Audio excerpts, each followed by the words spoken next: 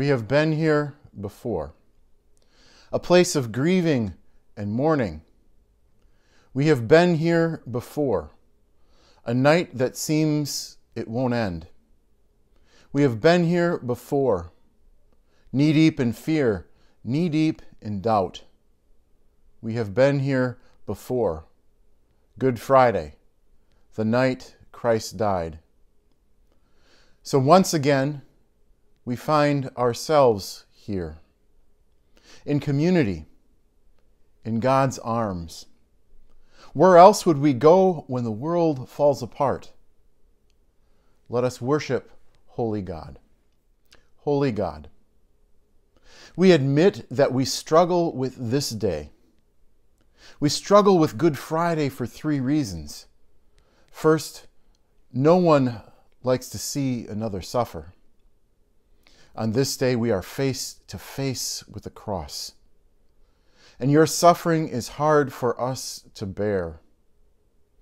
Second, the pain of this day reminds us of the pain of past and present days. And our own pain is hard for us to bear. The third, we are reminded of the suffering we cast onto others, which means we have to confront the pain we have caused you. So forgive us for skirting around the edges of this day. Forgive us for averting our eyes and avoiding the sinking feeling in our chests. Forgive us for distracting ourselves from the hurt, and forgive us for the ways in which we add suffering to the world. We do not like to be here, a place of grief and despair, at the foot of the cross, face to face with state-sanctioned violence. And yet, here is where we are. So forgive us, and then use us for your good. Gratefully we pray. Amen. Family of faith, even on this day, even at the foot of the cross, even here, even now, Christ is saying, forgive them. They know not what they do. We often don't feel that we deserve this grace, but we receive it nonetheless. Say these words aloud with me and trust that they belong to you. In my best and worst moments, I am a child of God. Nothing can separate me from the truth, not even death. Thanks be to God. Amen. Let us pray. Holy God, Scripture tells us there was a lot of shouting on your crucifixion day. The crowds were yelling, "Take him away! Crucify him! This man claims he is King of the Jews." And Mary cried out in grief, and you cried out in pain. It seems there was a lot of shouting 2,000 years later, and we are still shouting. And the world is still filled with violence. The air feels so full of words, so full of hurt. I imagine you know the feeling. So today we ask that you quiet us in this moment. Quiet our minds. Quiet our insecurities and our distractions. Quiet our fears. Quiet us to hear your voice and speak to us now. We are listening. Amen. The Holy Gospel according to St. John, the 18th chapter. Jesus went out with his disciples across the Kidron Valley to a place where there was a garden, which he and his disciples entered. Now Judas, who betrayed him, also knew the place, because Jesus often met there with his disciples. So Judas brought a detachment of soldiers together with police from the chief priests and the Pharisees, and they came there with lanterns and torches and weapons. Then Jesus, knowing all that was to happen to him, came forward and asked them, "Whom are you looking for?" They answered, "Jesus of Nazareth." Jesus replied, "I am he." Judas, who betrayed him, was standing with them. When Jesus said to them, "I am he," they stepped back and fell to the ground. Again he asked them, "Whom are you looking for?" And they said, "Jesus of Nazareth." Jesus answered, "I told you that I am he. So if you are looking for me, let these men go." This was to fulfill the word that he had spoken. "I did not lose a single one of those whom you gave me." Then Simon Peter, who had a sword, drew it and struck the high priest's slave and cut off his right ear. The slave's name was Malchus. Jesus said to Peter, "Put your sword back into its sheath. Am I not to drink the cup that the Father has given me?" So the soldiers, their officer, and the temple police arrested Jesus and bound him. First, they took him to Annas, who was the father-in-law of Caiaphas, the high priest that year. Caiaphas was the one who advised the Jews that it was better to have one person die for the people. Simon Peter and another disciple followed Jesus. Since that disciple was known to the high priest, he went with Jesus into the courtyard of the high priest. But Peter was standing outside at the gate. So the other disciple, who was known to the high priest, went out, spoke to the woman who guarded the gate, and brought Peter in. The woman said to Peter, "You are not also one of these man's disciples, are you?" He said, "I am not." Now the slaves and the police had made a charcoal fire because it was cold, and they were standing around it and warming themselves. Peter also was standing with them and warming himself. Then the high priest questioned Jesus about his disciples and his teaching. Jesus answered, "I have spoken openly to the world. I have always taught in the synagogues and in the temple, where all the Jewish people come together. I have said nothing in secret. Why do you ask me? Ask those who heard what I said to them. They know what I said." When he had said this, one of the police standing nearby struck Jesus on the face, saying, "Is that how you answer the high priest?" Jesus answered, "If I have spoken wrongly, testify to the wrong. But if I have spoken rightly, why do you strike me?" Then Annas sent him bound to Caiaphas, the high priest. Now Simon Peter was standing and warming himself. They asked him, "You are not also one of his disciples, are you?" He denied it and said, "I am not." One of the slaves of the high priest, a relative of the man whose ear Peter had cut off, asked, "Did I not see you in the garden with him?" And again Peter denied it. And at that moment, the cock crowed. Then they took Jesus from Caiaphas to Pilate's headquarters, and it was early in the morning. They themselves did not enter the headquarters, so as to avoid the ritual defilement and to be able to eat the Passover. So Pilate went out to them and said, "What accusation do you bring against this man?" They answered, "If this man were not a criminal, we would not have handed him over to you." Pilate said to them, "Take him yourselves and judge him according to your law." The Jewish authorities replied, "We are not permitted to put anyone to death." This was to fulfill what Jesus had said when he indicated the kind of death he was to die.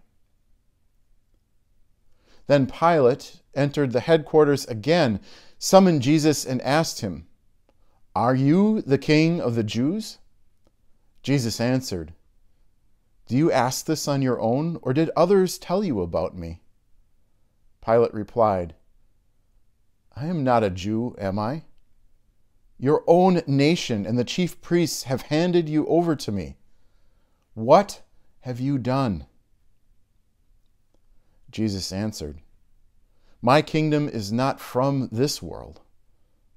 If my kingdom were from this world, my followers would be fighting to keep me from being handed over to the Jewish authorities. But as it is, my kingdom is not from here." Pilate asked him, "So you are a king?"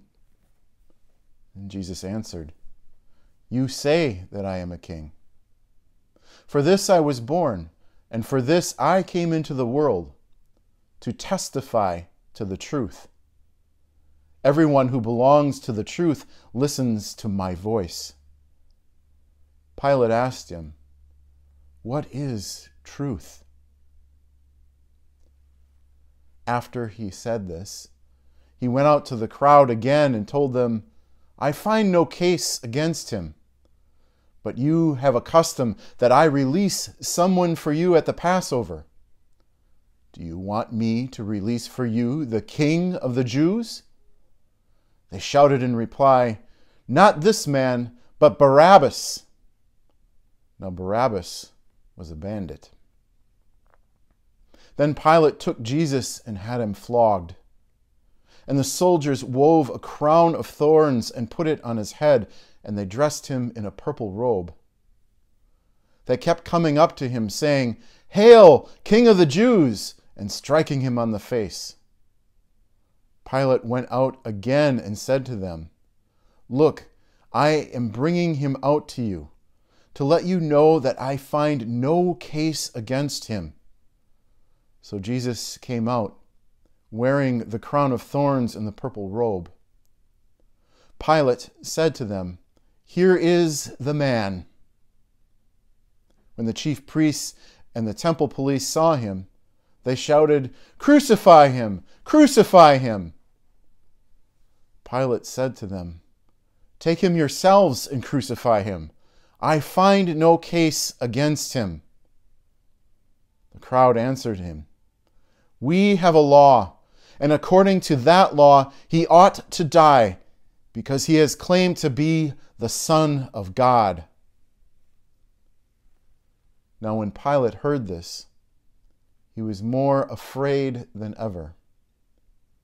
He entered his headquarters and asked Jesus, "Where are you from?" But Jesus gave him no answer. Pilate therefore said to him, "Do you refuse to speak to me? Do you not know that I have power to release you and power to crucify you?" Jesus answered him, "You would have no power over me unless it had been given you from above. Therefore, the one who handed me over to you is guilty of a greater sin." From then on, Pilate tried to release him, but the crowd cried out, "If you release this man, you are no friend of the emperor. Everyone who claims to be a king sets himself against the emperor." When Pilate heard these words, he brought Jesus outside and sat on the judge's bench at a place called the Stone Pavement, or in Hebrew, Gabbatha. Now it was the day of preparation for the Passover, and it was about noon. He said to the crowd, "Here is your king." They cried out, "Away with him! Away with him! Crucify him!" Pilate asked them, "Shall I crucify your king?" The chief priests answered, "We have no king but the emperor." Then he handed him over to them to be crucified.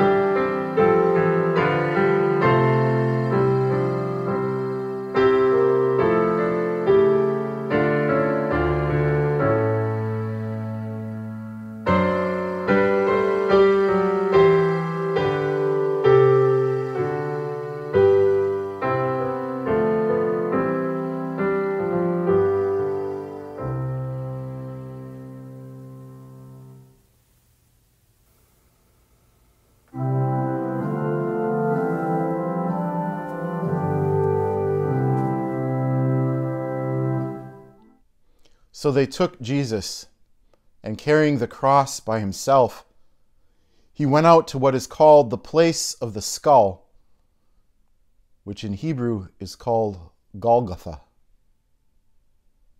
There they crucified him, and with two others, one on either side, with Jesus between them. Pilate also had an inscription written and put on the cross. It read, "Jesus of Nazareth, the King of the Jews." Many of the Judeans read this inscription because the place where Jesus was crucified was near the city, and it was written in Hebrew, in Latin, and in Greek.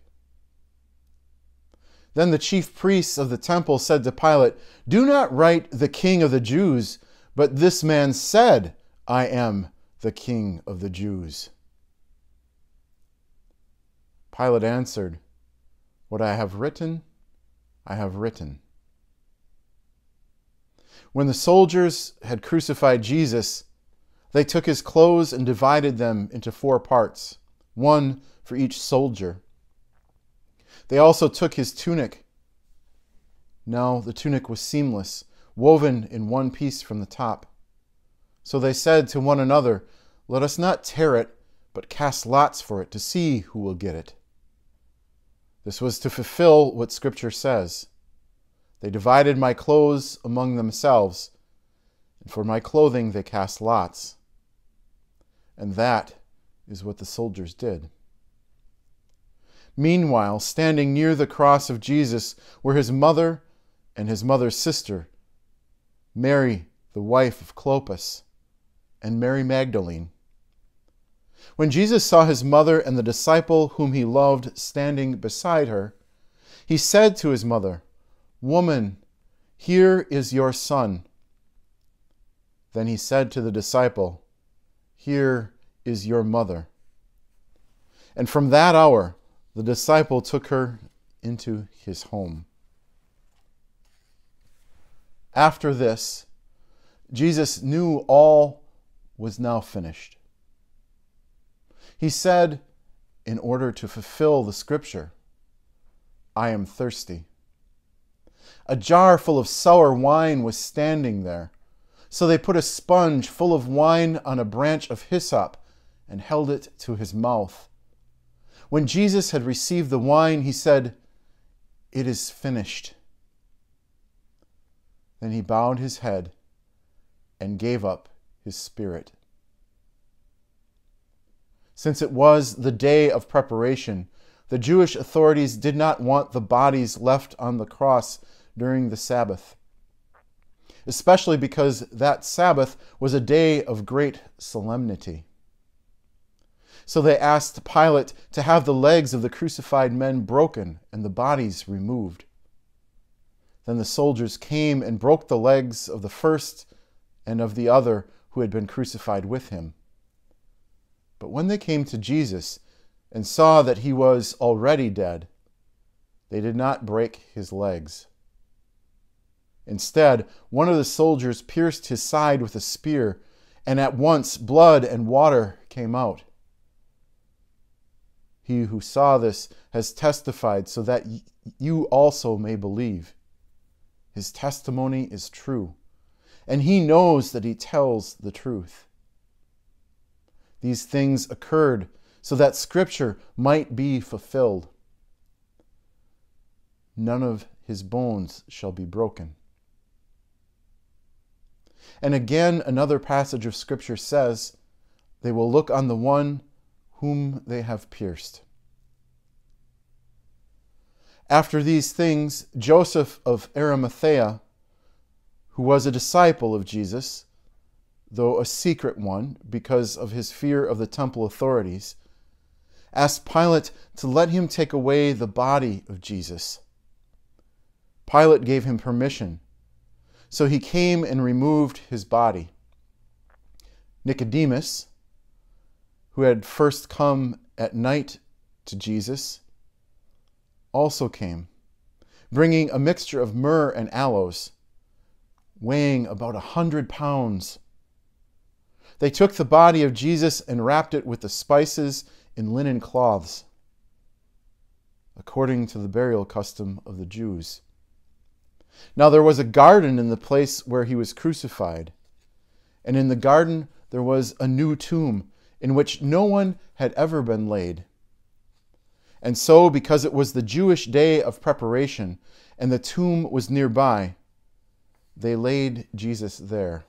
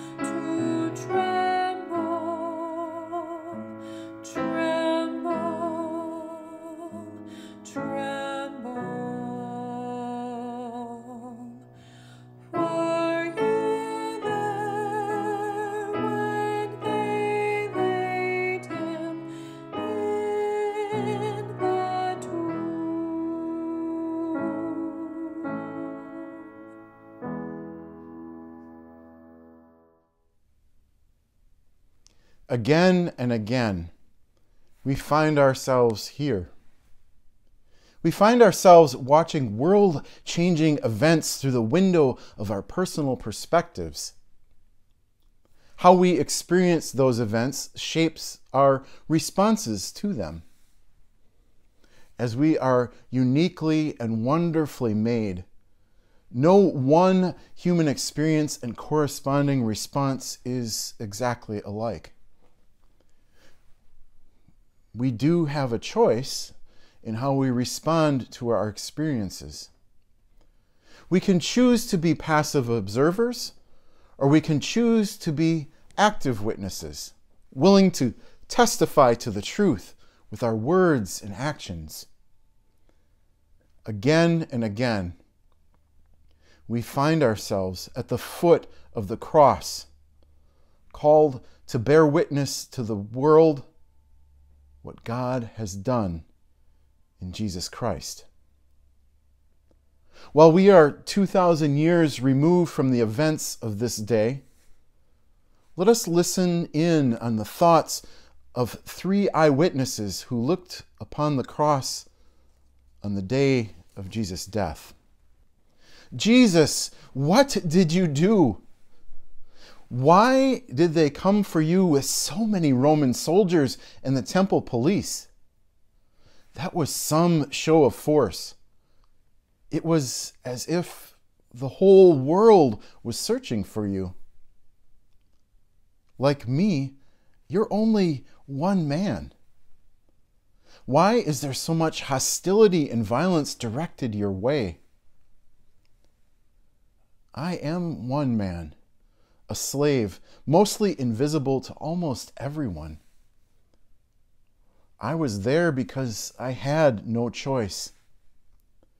Your right-hand man tried to defend you and decided to wildly wield a weapon and cut off my ear. There I was, bleeding and in shock. I do appreciate that you told him to put his sword away. But what did I do to deserve this? Now, as I see you hanging from that cross, bleeding, mocked and humiliated by all sorts of men, Jesus, what did you do to deserve this? Jesus, how is it that we are called human beings when we keep doing things like this to each other? Yet what can I do? I'm sorry, Jesus. I'm just a slave. What can I do about it? Jesus, what did you do? Your own people charged you with treason against the Roman Empire. They say you claim to be a king. Your own people say they have no king except for Caesar. None of this makes any sense.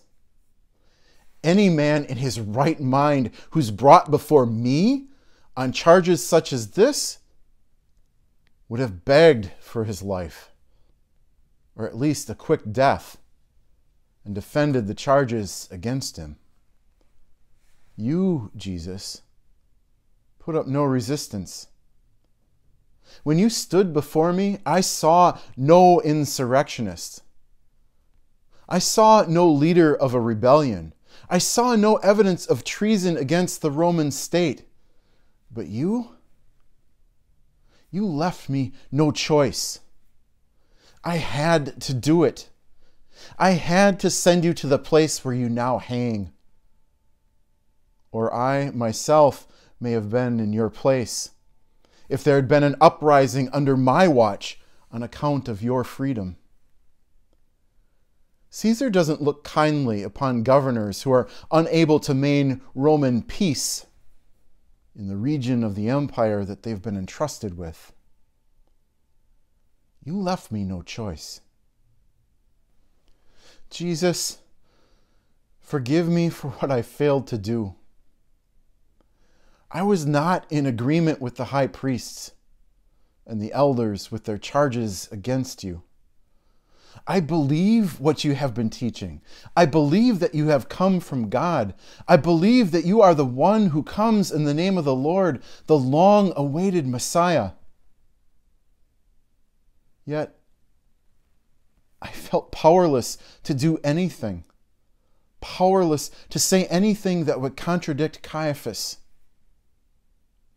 There may have been a place for me on a cross next to you today if I had tried to stop this preordained plot against you. What choice did I have? I was one of your followers, like Nicodemus, who had to hide my allegiance to you. Lord, I will continue to follow your way, to seek the kingdom of God, to share your message of God's love for the world, the whole world. Lord, I will honor you by taking your body and giving it a proper and dignified burial. Lord, give me the courage. Give me the courage to do what I couldn't do when you were alive. Like the cast of characters in the story of the crucifixion, again and again, we find ourselves at the foot of the cross. We find ourselves confronted with life and death, world-changing choices.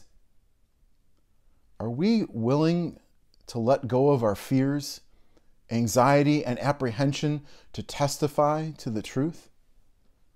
Are we willing to proclaim Christ crucified for the sake of the world, the whole world?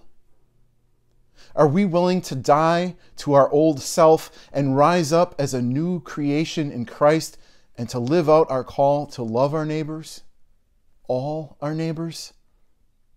Are we willing to be witnesses who speak up for justice and stand with the oppressed, even if that means standing with someone who looks, thinks, acts, or believes differently than we do. Tonight, as we contemplate the meaning of the cross, we find ourselves at a crossroads, praying over the choices we must make, wondering which way we will go. Jesus was crucified on the cross and hung on a tree to testify to the truth. Are we willing to testify to the truth with our lives? Again and again, we find ourselves here.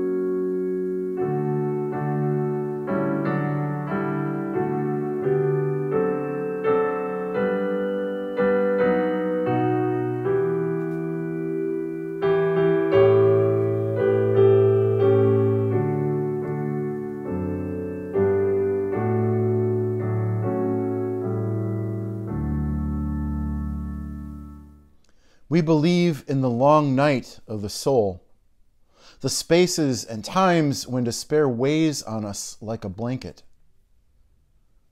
We believe those seasons of life are real, and that each and every one of us experiences them.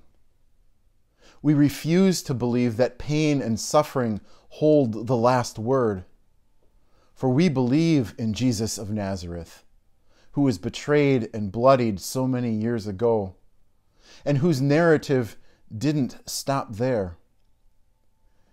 So while we are here, again, at the foot of the cross, knee-deep in despair and face-to-face with pain, we profess, we believe in the sunrise. We believe in the power of gathering together, whether online or in person in a parking lot. We believe that phone calls and virtual hugs can make a difference. We believe that life is not fair, but is overflowing with love. We believe that we cannot go this path alone. We believe that even here, on this day, God is drawing near. Amen. Dear members of God's family,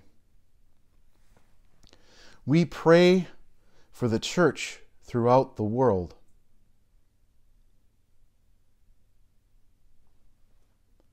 We pray for all servants of the church.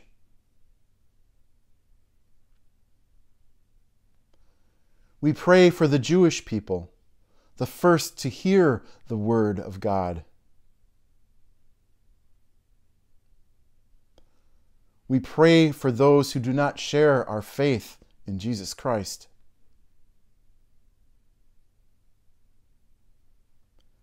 We pray for those who do not believe in God.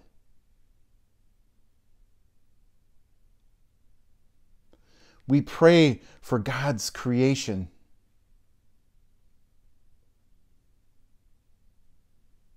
We pray for those who serve in public office.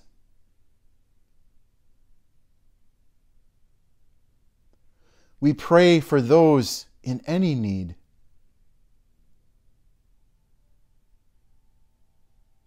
And we pray for all afflicted by the coronavirus.